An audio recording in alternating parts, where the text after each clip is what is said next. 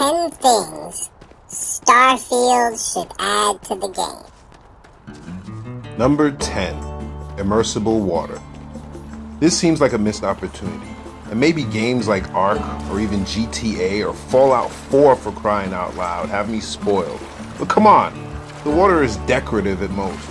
You can't even see through it, much less dunk your head under. And there seems to be some lore connected to it. We have a whole fishing town in neon with sea creature carcasses hanging. Jump in the water, you're walking on it like Jesus. Doesn't really make sense. Number 9, stronger environmental effects.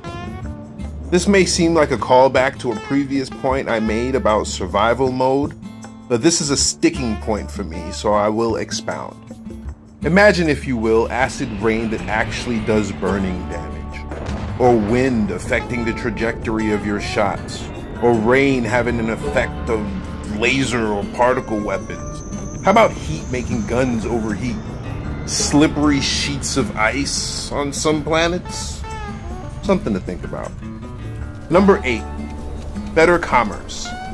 If the game is going to become a grind and we're supposed to sit with it, live with it, make a way to earn the credits more interesting. Bethesda's done it before, allowing players the ability to either build your own store or invest in existing stores to permanently increase their spending money.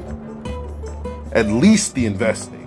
Ideally, add some type of option in outpost building and have ships land nearby and NPCs come through or something.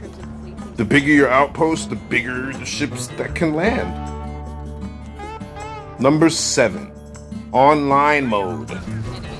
If there was some way for my friends to experience my bases or my ships, or go on missions with me or meet me on planets, that would be cool.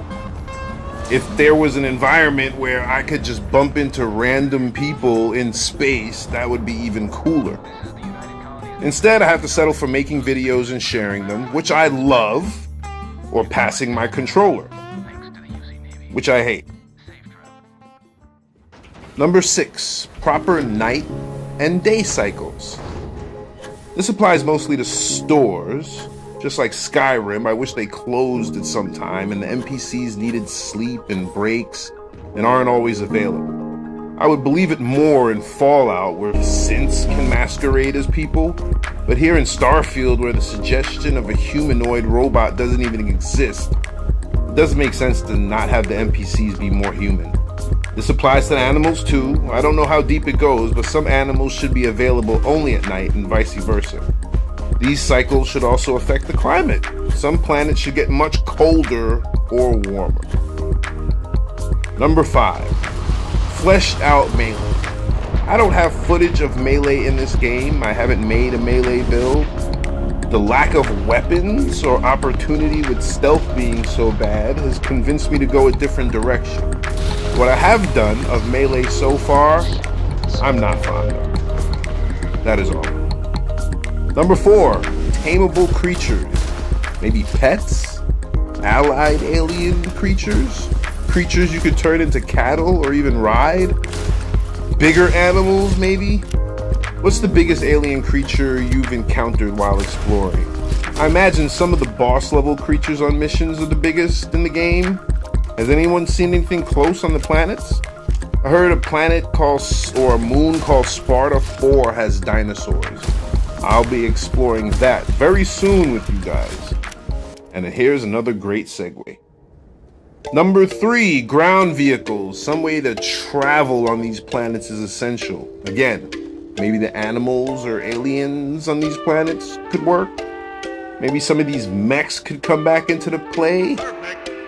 Maybe part of the Crimson Tide storyline or expanded version of it in a DLC like Nuka World.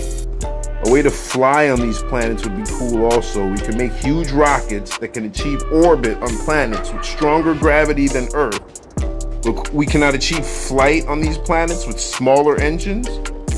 Like, why can't we fly with the jetpacks? Just make that a ridiculous achievement or perk to achieve, some endgame type of thing, and let the goats fly around.